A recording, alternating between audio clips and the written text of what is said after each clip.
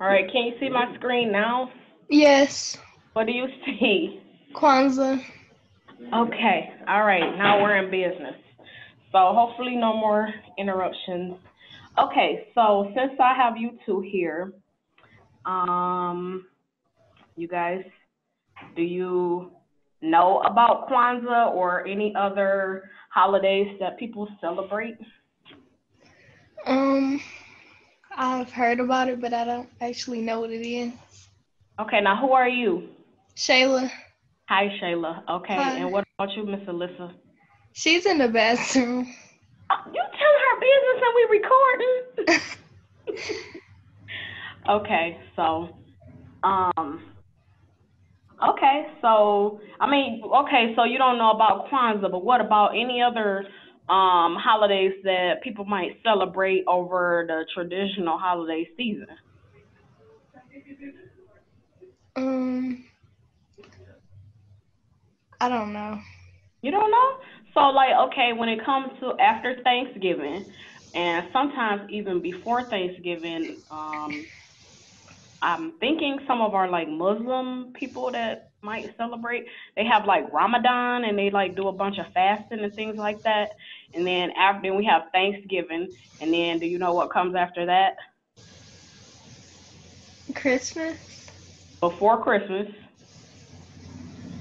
Um, Start with an H. I don't know. Okay, so Hanukkah.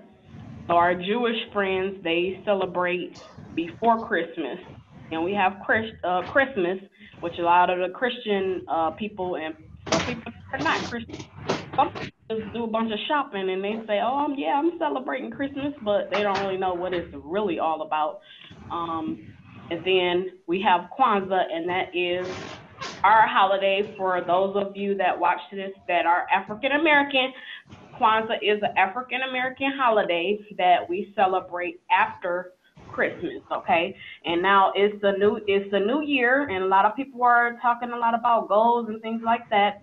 I will send you guys the goals live lesson that I did before the holiday because that to me, is the new year and people say, "Oh, I'm have my New Year's resolution and I'm gonna do this and I'm gonna do that." My thing is you should be doing your resolution all year round. So that's why I didn't wait till the new year to talk about goals. We were not here over the holidays.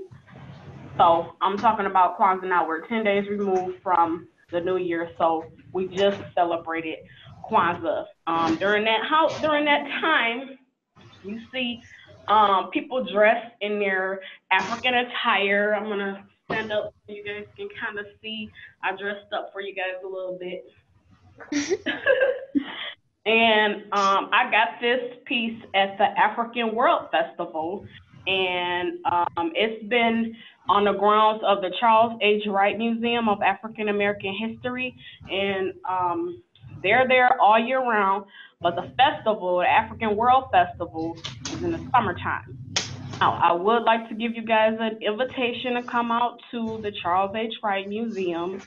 Um, I'm not there every Sunday, but I do try to go on the second Sunday, so it is free for anybody that wants to come to the museum. You can go there earlier in the day and you can go around the museum. You don't have to pay. It's free on the second Sunday.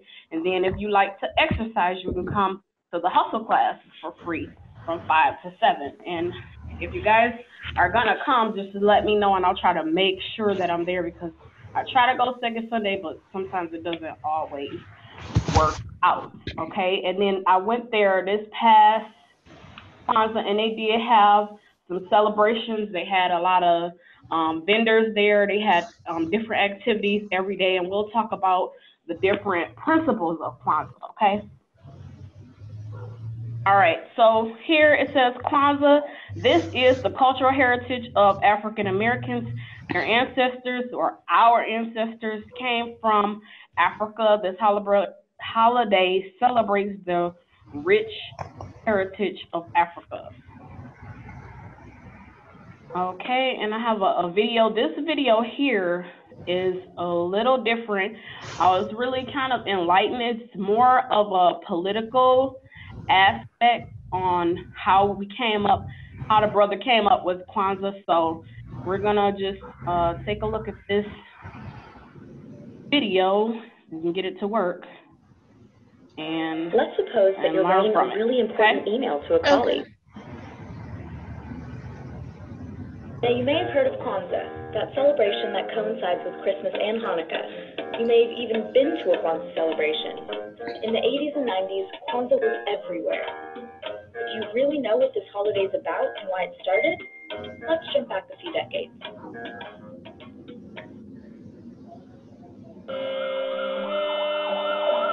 In 1965, tensions between Black communities and law enforcement reached a boiling point, and Los Angeles saw the most violent urban riot in 20 years.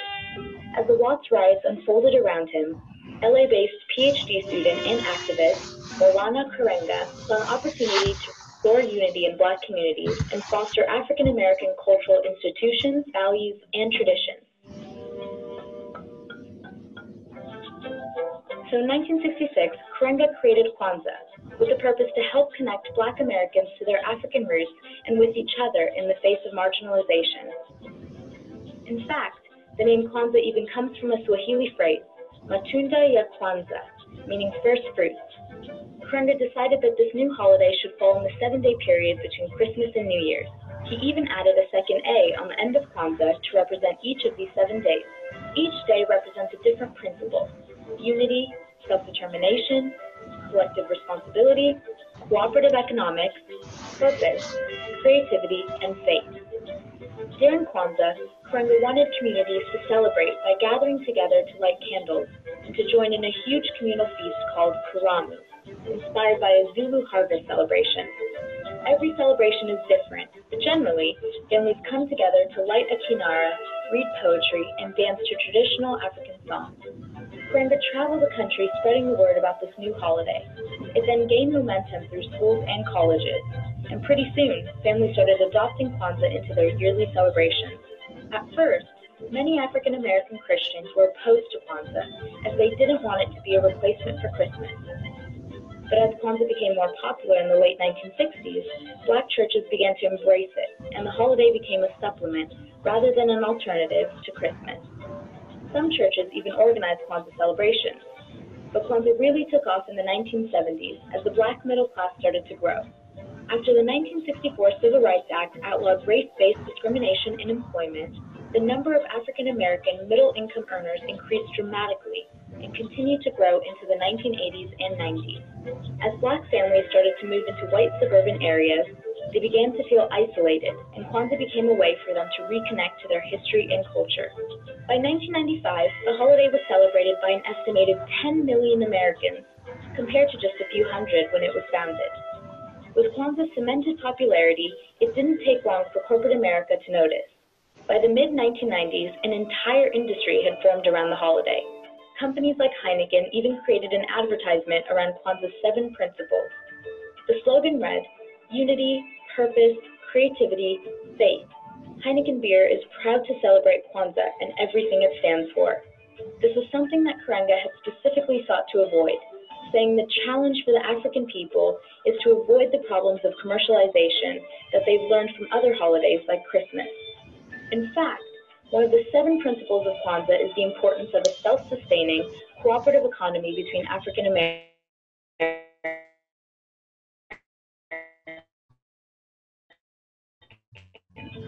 One mass marketing appeal was somewhat short-lived.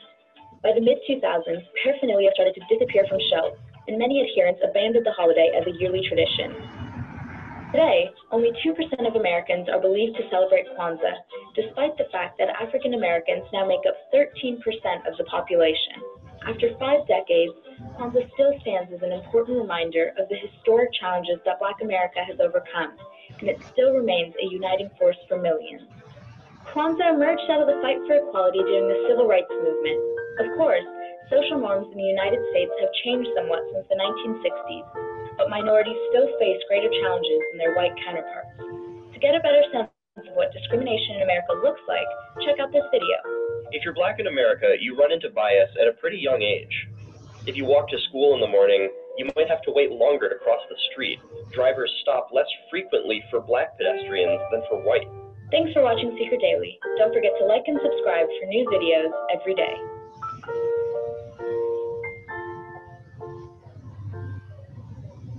Now you may have heard of Kwanzaa. That's Okay, let me see if I can get back to the presentation. Let's see here.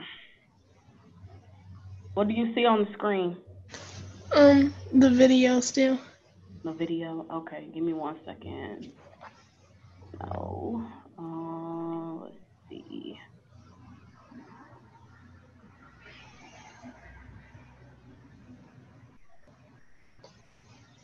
I'm like, I let my help leave. I should have made him stay in here for the whole time. Let's see.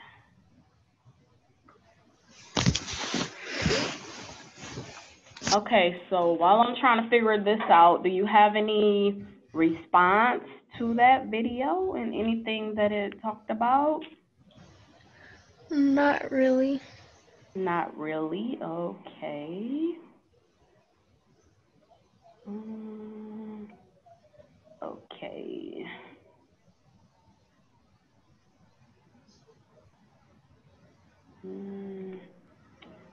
Okay, let's see.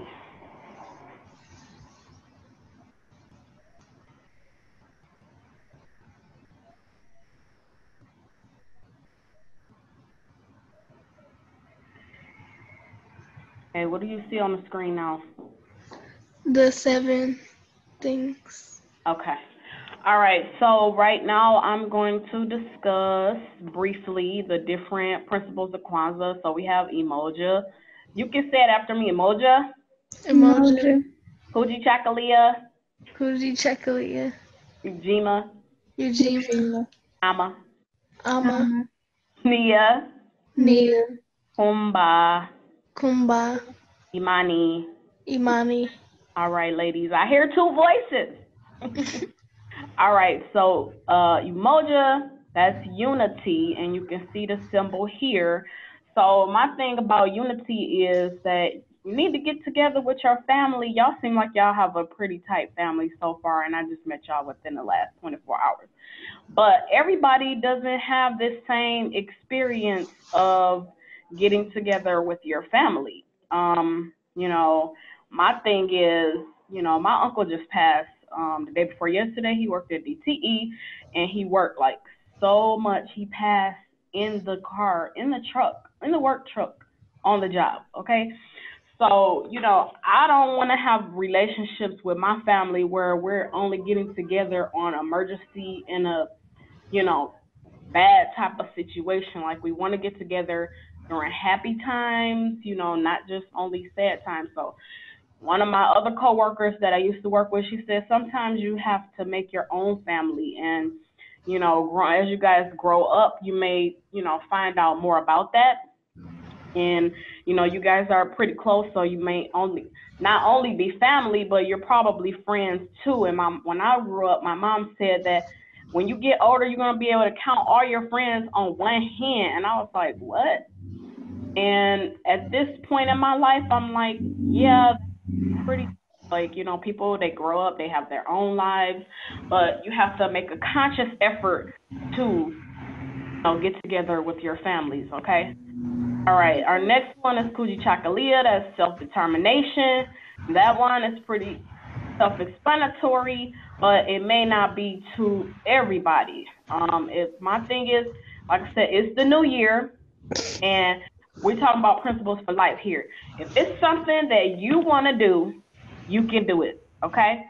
So all you have to do, you know, maybe when you guys were younger and you used to have little cheers, I remember when I say, all you got to do is put your mind to it and do it, do it. So, you know, whatever you say, set yourself out to do, you say, okay, I'm here at this virtual school and I want to graduate from this school. Or you might say, I want to graduate early. If that's the case, you put your mind to it, you can do it, okay?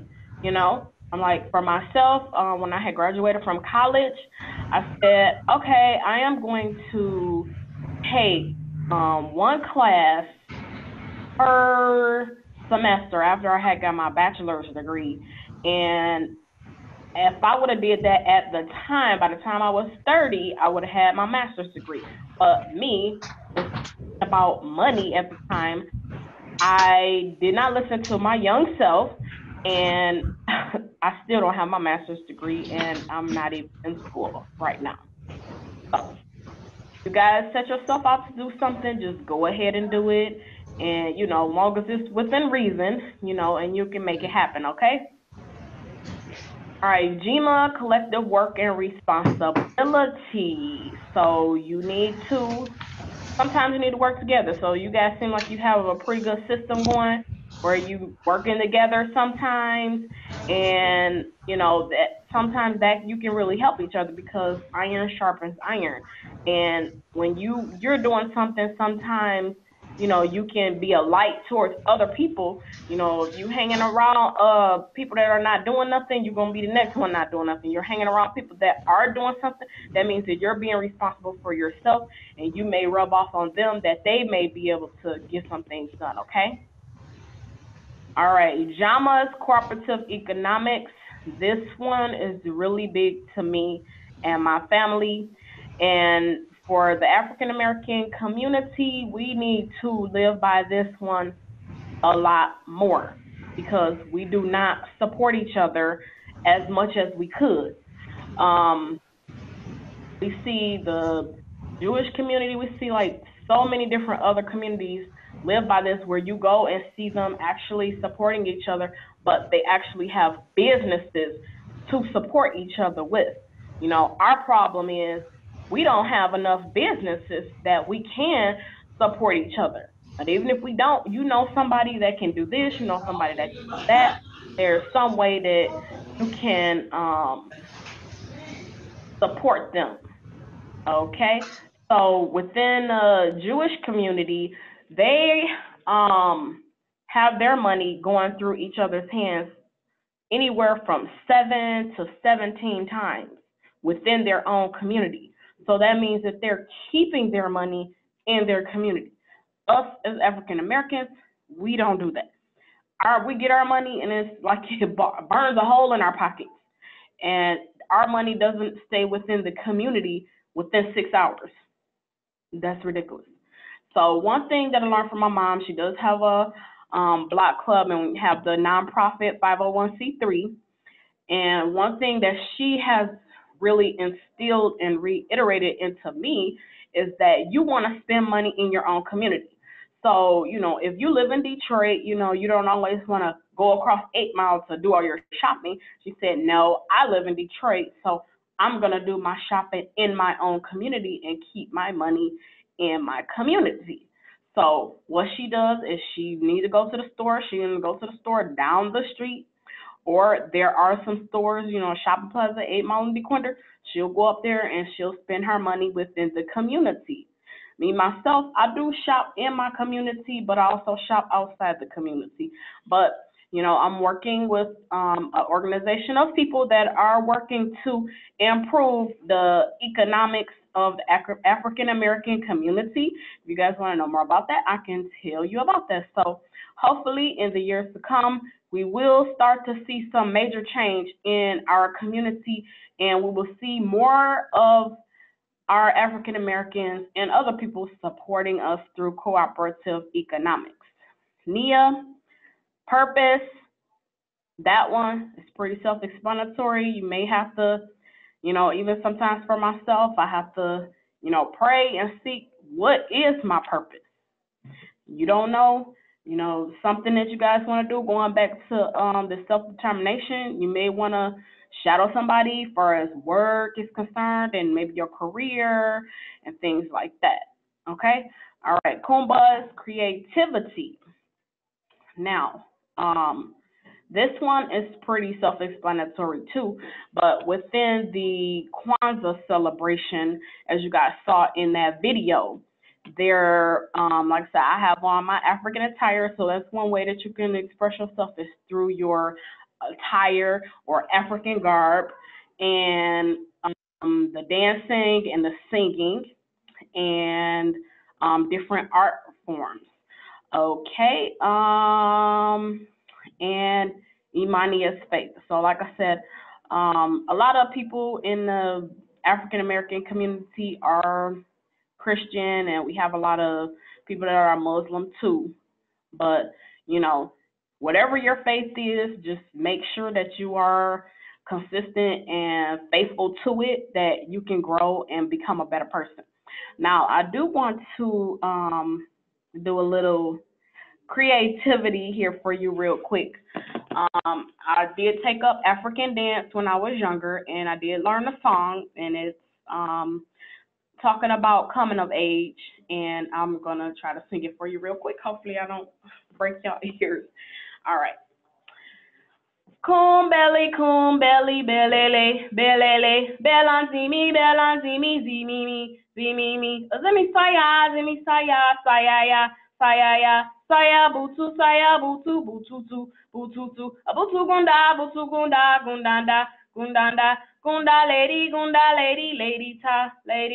lady manga, manganga, mama malekele, oh. Mama malekele, oh. So that is the song that I have for you, ladies.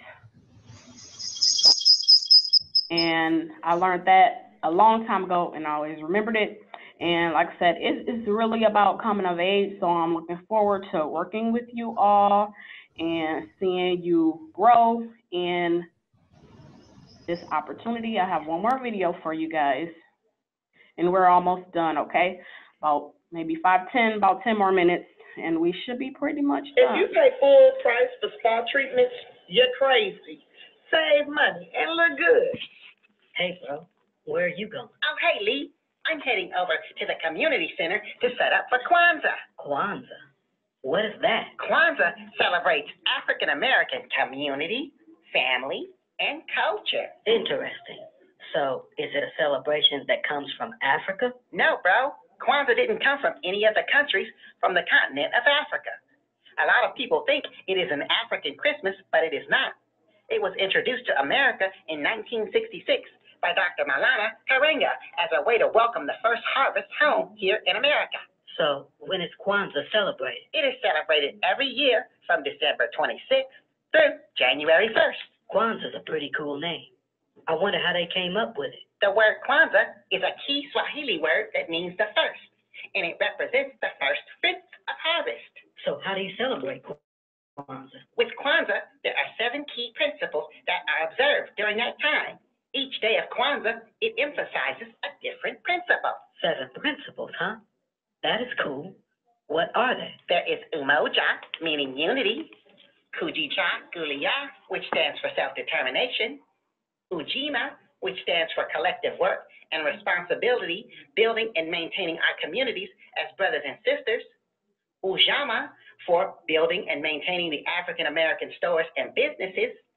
Nia, which means purpose. Kuumba, meaning creativity. And Imani, meaning faith in our hearts and people. So at Christmas time, it's Christmas trees and stuff like that. Are there any symbols for Kwanzaa? When decorating for Kwanzaa, the main colors are red, black, and green. Just like there are 7 principles, there are 7 symbols. There is Kikombe Cha Umoja, meaning the unity cup. A Kanara, meaning the candle holder, which holds 7 candles. Mazao, meaning fruits, nuts, and vegetables, reminding those who celebrate of the harvest. Mishuma Saba, meaning the 7 candles that represent the 7 principles. Mkeka, meaning a mat which is made up of straw or African cloth. There is also the Vabunzi, meaning ear of corn, where 1 ear of corn is placed on the Mkeka for every child that is at the celebration. There's also Zawadi, meaning gifts that are traditionally given on January 1st. Man, I would have never known all the cool things and fun facts about Kwanzaa for kids. Thanks for letting me know about this African American holiday. And I hope you had fun learning with FRESBERG cartoon.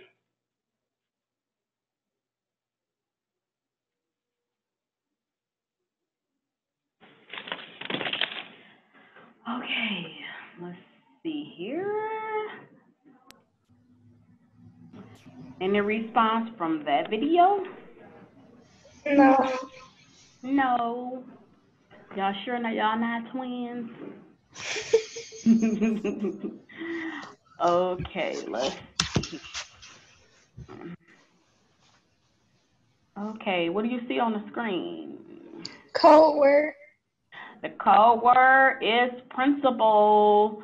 So I want you guys to choose one of those principles, and I can go back if I can figure out how to do it. And so I want to hear code word, and then you guys have to list anybody else that watches this video. You have to tell me, or your teacher, principal, and then you have to list one of these principles. Umoja's unity, Kujichagulia, which is self-determination, Ujima's collective work and responsibility, Jama, cooperative economics, Nia is purpose, positivity, Imani is faith. And I'm going to leave you guys with a quote. I have to find out who wrote this, but it says, see a man as he is, and he will only get worse. See a man as he could be, and he will only get better. So, principles for life is to get better. And I want to thank you, ladies, for joining me on my second Zoom presentation. Hopefully, did you guys learn anything? Yes. Can you tell me one thing you learned? There are 7 principles of Kwanzaa. Okay. And let me hear from the other one. It's things they use for like celebrating. It's something to celebrate? Yeah, like the candles and stuff. Yes. So with that being said, during Kwanzaa and Hanukkah, each day one of the principles is represented, and they celebrate that principle on that day. So, you saw the Kanara that they had the candles on. Some of them were red, some were black and green. And then so when they light it, they light one on this side, and they go, let me see where my camera is. They light one on the right side or the left side, and it goes like opposite like that. And then the last day it'll get to the middle, okay, or vice versa. So thank you, ladies, for watching, and I will be following up with you shortly, okay? Okay. All righty, have a great day. You too.